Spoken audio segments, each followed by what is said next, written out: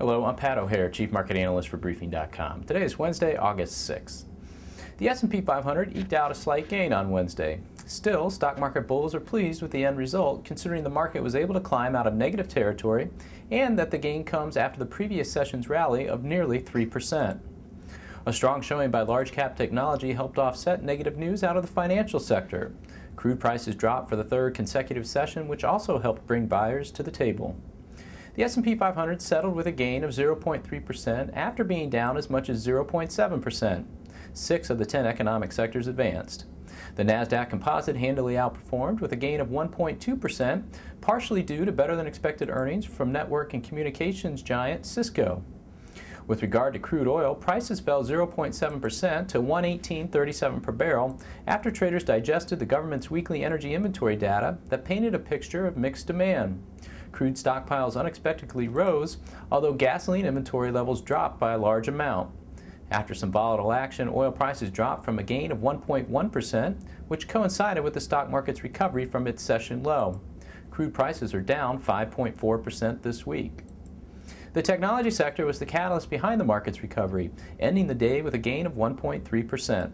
Cisco reported second quarter earnings that modestly topped expectations on the top and bottom line. The company issued revenue guidance for the next 2 quarters that was slightly below consensus, but reiterated its long-term growth rate guidance of 12% to 17%. Microsoft also provided leadership, with shares rising 3% after a UBS analyst said Microsoft will buy back as much as $20 billion in shares, according to Bloomberg.com. Strikingly, the energy sector, up 1.9%, posted the largest advance this session, despite the drop in crude prices. The sector benefited from a rebound trade and better than expected earnings from Devon Energy. The financial sector, down 1%, settled well above its session low when it was down 2.4%, but still acted as a drag on the broader market.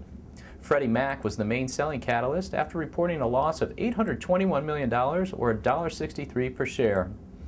The mortgage financing giant increased its provision for credit losses to $2.5 billion from $1.2 billion in the first quarter due to increases in delinquency rates and foreclosures. The firm is cutting its quarterly dividend to 5 cents or less from 25 cents. Larger peer Fannie Mae fell in conjunction with Freddie Mac. Meanwhile, Morgan Stanley froze the home equity lines of credit for thousands of its customers, according to Bloomberg.com, citing sources. Most of the customers had homes that lost values, according to the report. The telecom sector, down 1.4%, posted the largest decline.